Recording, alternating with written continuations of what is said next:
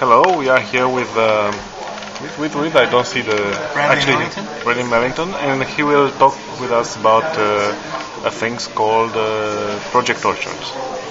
So, can you tell us a little bit first? What's your role in Microsoft, and what do you do here?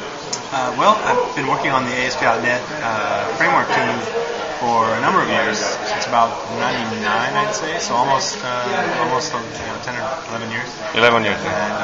And so kind of worked on all aspects of the web platform technology tools as a program manager. And so now working on an application building effort on top of the ASP.NET platform, which we call Project Orchard. And what's the buzz around this orchard? Why do you push it so? Why do you guys push this project so much? Because you started in TechEd and then you talk about it here in MVP Global Summit, and I guess you don't stop, right? Right. Hopefully it doesn't stop. So the idea behind the Orchard is to build applications on top of ASP.NET.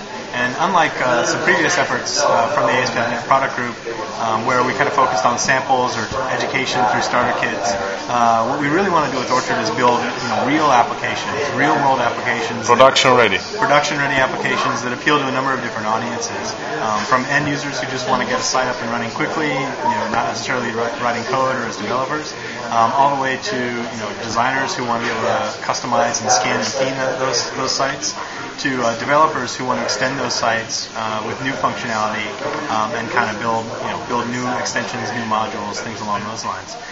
Another thing we sort of realize in the application landscape is, and we've done a really good job, Microsoft Technologies, of appealing to a professional developer, somebody who understands the core concepts in .NET. We do probably less good a job of appealing to kind of what we'd call a breadth developer, somebody who pretty much knows a wide range of technologies, a wide range of libraries, JavaScript, HTML, CSS, not necessarily a professional developer, but somewhere in between. And so we think there's room to kind of put a layer above the core .NET framework APIs, above MVC, above ASP.NET.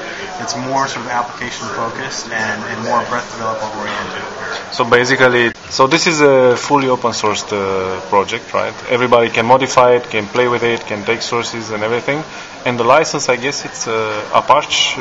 It's a BSD license. BSD license. It is in fact an open source project.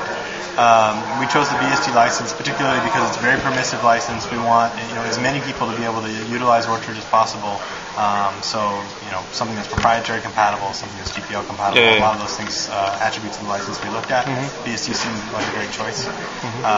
Another thing that's sort of a recent kind of advancement is this construction of the Codeplex Foundation. The sort of Codeplex. Oh, right, Codeplex Foundation, which is something different than the Codeplex.com, right? Yeah, this Codeplex Foundation is on Codeplex.org, or? Correct, Codeplex.org rather than Codeplex.com. So Codeplex.com is a source repository, infrastructure for running projects, whereas Codeplex.org is really a sort of a legal entity kind of set up to sort of bridge the gap between open source communities and commercial entities. And that's really their primary mission. And so one of the ways that one of the things that it does for us as Microsoft is allow sort of Microsoft employees to contribute and participate in open source communities, at the same level that without any legal involvement. Certainly creates a framework in which we can do that. We can do that. And so the first gallery introduced in the Codeplex Foundation is the ASP.NET Open Source Gallery. There are 3 projects in it today. There's the ASP.NET HX library that went in its entirety. There's Project Orchard, and now also the MVC Contrib project.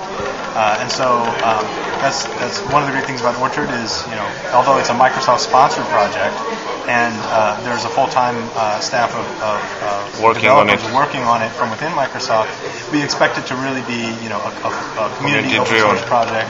And to kind of take on a life of its own. So this is sort of a way that we can sort of sponsor and provide dedicated resources into an open source project, and yet have it sort of owned by the community as opposed to by Microsoft itself. And the delivery vehicle, it's Web API, right? how do you? Eventually, it will be in the WebPI gallery. We certainly want a very simple setup experience. Anything from manual zip extraction and point a browser at it, answer a few questions, and you're up and running. To integration with the WebPI experience. So although it's not in the gallery today, certainly that's the goal, to have that kind of seamless setup. Okay, thank you very much for your time. Yeah, thank you.